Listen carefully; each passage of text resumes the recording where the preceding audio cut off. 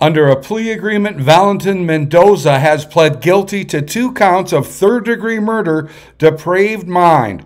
This stems from driving his vehicle head-on into another vehicle in East Grand Forks in June of 2021, killing 2 young men.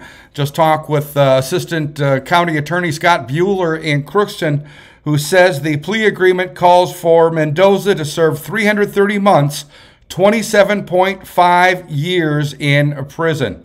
Sentencing is scheduled for December 14th. For background on this story, here's our report from earlier this year. Charges against 20-year-old Valentin Mendoza of Grand Forks have now been upgraded to include murder from earlier charges of criminal vehicular homicide. He's accused of driving his Ford Ranger pickup on the left here, head-on into a GMC Envoy on Highway 220. Shown on the right on the north side of East Grand Forks on June 17th of 2021. The driver of the Envoy and passenger, 17-year-old Ethan Carson and 16-year-old Damian Powell, both wound up dying from their injuries. Mendoza is now facing 2 counts of second-degree murder intentional. Each of those charges carries a maximum sentence of 40 years in prison.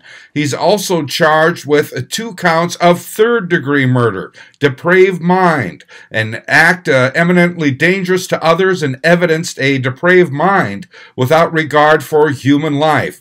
Each of those charges carries a 25-year maximum sentence. Plus, he still faces the original charges of 2 counts of criminal vehicular homicide. Each of those charges carries a maximum sentence of 10 years. A jury could find him guilty on all or some or none of the charges. Now, according to the criminal complaint, a Minnesota trooper applied for and was issued a search warrant of Mendoza's cellular phone after the crash, and a Minnesota BCA agent was able to retrieve data from the cell phone. It included video dated June 17, 2021 at 3:05 p.m. That was just 3 minutes before the crash, which showed Valentin Mendoza IV driving the pickup truck northbound on Highway 220. And during the course of this video, Valentin Mendoza stated, quote, "It's time for me to go. Don't blame yourself when I'm gone. But I just wanted you to know I love you. I can't do this no more, so I gotta go," unquote.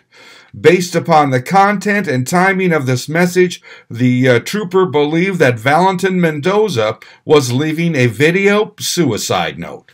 Again, under a plea agreement, Mendoza has pled guilty to 2 counts of third-degree murder, depraved mind. He's scheduled to be sentenced December 14th. I'm Neil Carlson reporting for iNewZ.TV.